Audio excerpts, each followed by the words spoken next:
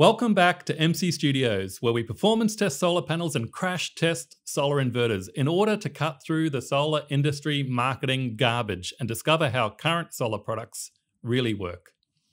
Here's a question for you. Is your solar panel warranty worth the paper it's written on? Will a little bit of shade void your solar panel warranty? Now, before we get into today's topic, give me a thumbs up. It's taken me over 4 months to get the results for this video, so a little bit of love would be much appreciated. So yeah, that's the topic for today. Will you void your 25-year solar panel warranty if, over the next 25 years, your solar panels are installed in a location where they will occasionally see partial shade? Today, I'm going to show you how most solar panel manufacturers have what I consider to be a 25-year get-out-of-jail-free card written into their installation manuals. And I'll tell you about the journey that I've been on with Sunpower and Q-Cells.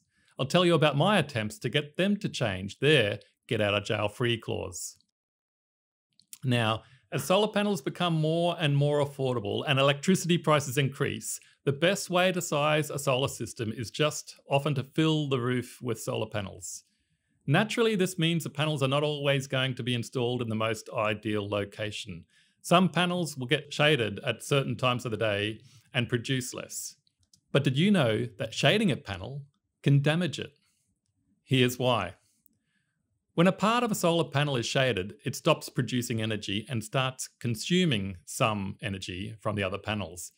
This energy is dissipated as heat. If that shade remains on the panel for a long time, it'll create a hotspot on the panel and it may damage the cells and the backsheet. However, panels come with hotspot protection, or these little devices called a bypass diode. Each panel has 3 of them.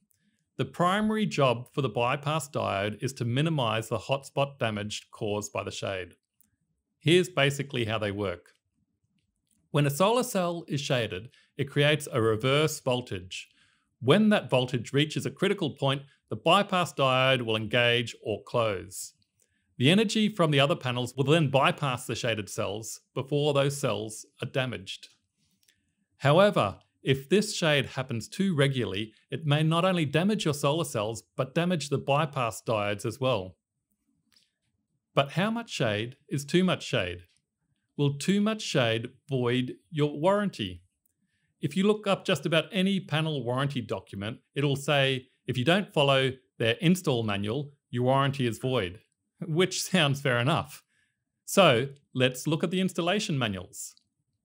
I started by looking at what I consider to be the best panel on earth, Sunpower's new 415 watt Maxion 5 panel.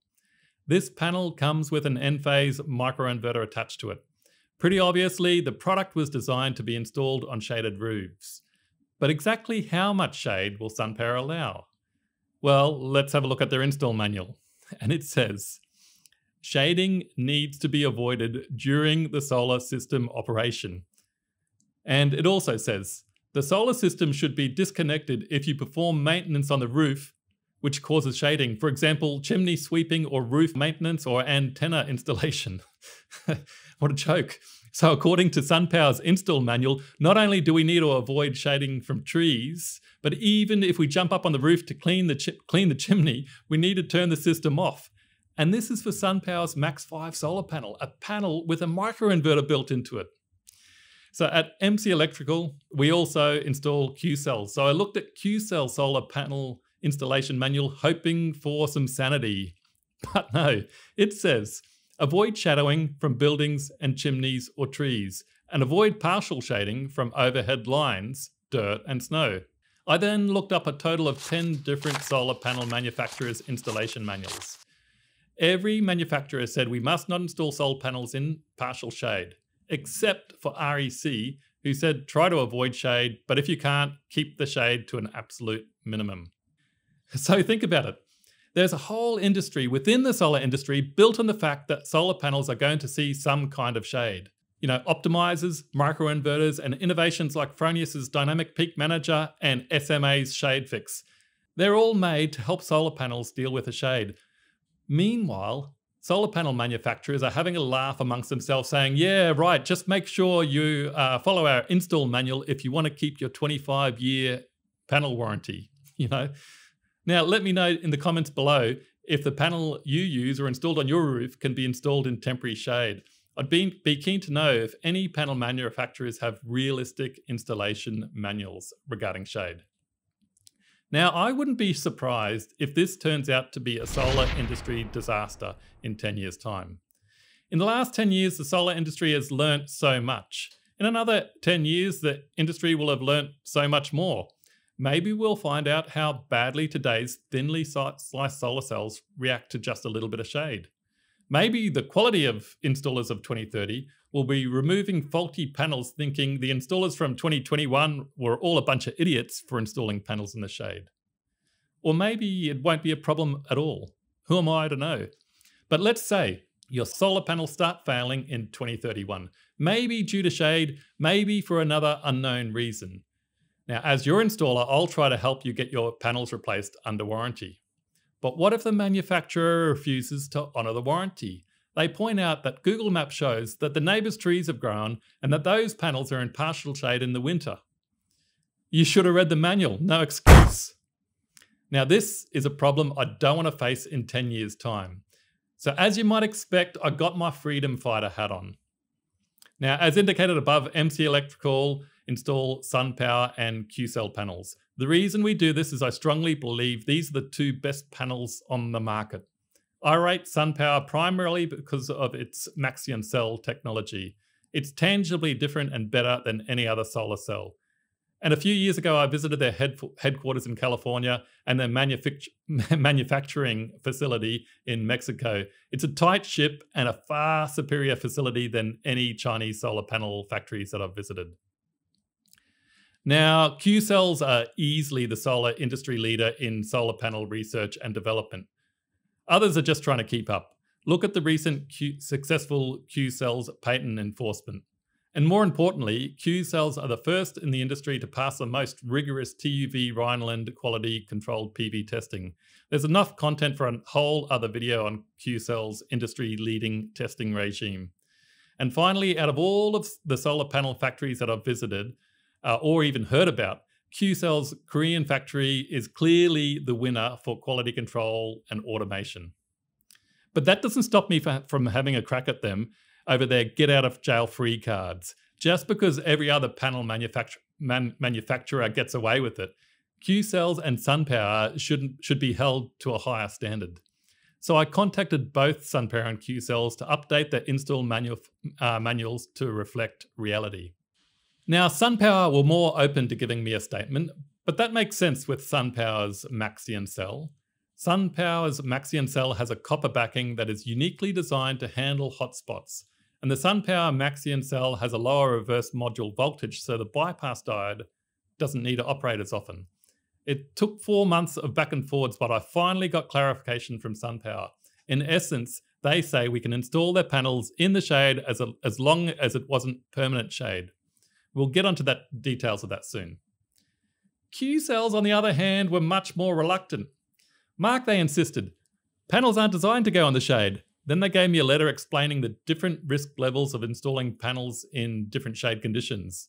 The more shade, the higher the risk of avoiding the warranty.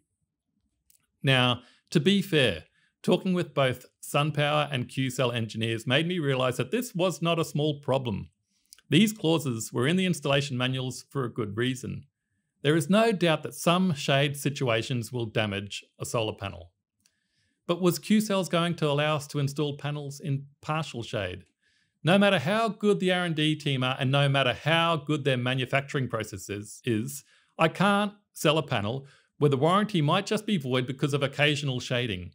And for a while, it looked like Qcells were not going to give us much leeway. But after much back and forwards, I finally got the answer that I was looking for.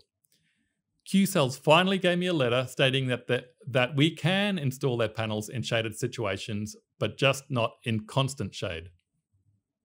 Now, I'm not going to share those statements publicly. Sunpower and Qcells have said they will update their install manuals in due course, but effectively, both statements say, Don't install your panels in locations where they'll see partial shade all day long. For example, directly behind a whirlybird or a TV antenna. By the way, this would be a classic failure of your $4,000 super special bill buster that you get from a TV ad. And it also says don't install your solar panels behind a parapet wall, permanent edge protection, or an aircon unit. This would be a fairly common mistake on cheap and nasty commercial installations. Now, just as a side note, neither Qcells or Sunpower have made any requirements to use microinverters or optimizers in the shade. However, if you install end-phase microinverters on a panel that is installed in significant and prolonged shade, in my understanding, you'll greatly reduce the chance of that panel failing. To their credit, LG is the only panel manufacturer I know of who mentioned the benefits of microinverters in prolonged shade. Now that Sunpower and Qcells have led the way, it's over to the other panel manufacturers.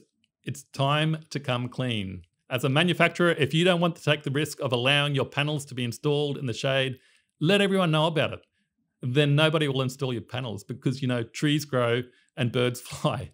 But if you actually want people to buy your solar panels, then fix up your installation manual. No more ridiculous get-out-of-jail-free cards attached to your 25-year panel warranty. That 25-year performance warranty on a cheap Chinese solar panel, or any panel for that matter, is a whole other topic. Who gives a warranty that lasts until the year 2046? Anyway, plenty more interesting stuff coming up, so hit that subscribe button and ding the notification bell. We'll get some Tigo test results. They're just about ready to be released. The results are, let's just say, concerning. My name's Mark. Thanks for watching, and I'll catch you next time.